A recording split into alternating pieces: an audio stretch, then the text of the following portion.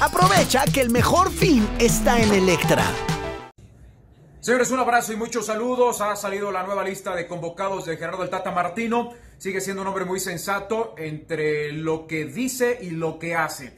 Al final del partido ante la selección de Panamá, el mes pasado en Toluca, el Tata había manifestado que iba a realizar una especie de rotación con los elementos de mayor experiencia y que no necesariamente están en la Liga MX, es decir, ya para esta convocatoria lo ha cumplido, no está Herrera, no está Tecatito, no está Chucky Lozano, no está Néstor Araujo y tampoco está Diego Lainez. Y sí vemos, por ejemplo, a elementos como Héctor Moreno, que está regresando con selección mexicana, el propio Raúl Jiménez. En términos generales, me parece, considerando el tipo de rivales que tiene México para los próximos dos partidos y tomando en cuenta el tipo de certamen, la lista me parece tremendamente sensata. Apuesta por 2-9, Raúl Jiménez y JJ Macías, que repiten selección mexicana. Me llama la atención que no va tanto por extremos, aunque algunos de estos pueden jugar ahí.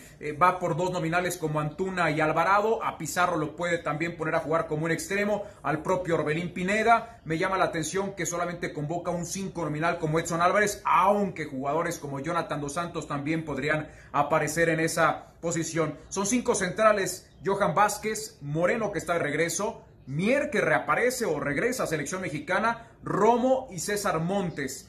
Por derecha me parece que no hay ninguna duda, tanto Chaca Rodríguez como Jorge Sánchez estarán buscando o peleando la titularidad de aquí a un buen rato con selección mexicana, ya no más Layún. Y por el otro lado, tanto Gallardo como Calderón son firmes en la mente del Tata Martino. 3 porteros: Jurado, me parece sensato que le dé oportunidad, Hugo González y el regreso de Ochoa. En términos generales me parece una acorde lista de seleccionados de cara a los compromisos ante Panamá y frente a Bermudas. Les mando un abrazo y saludos.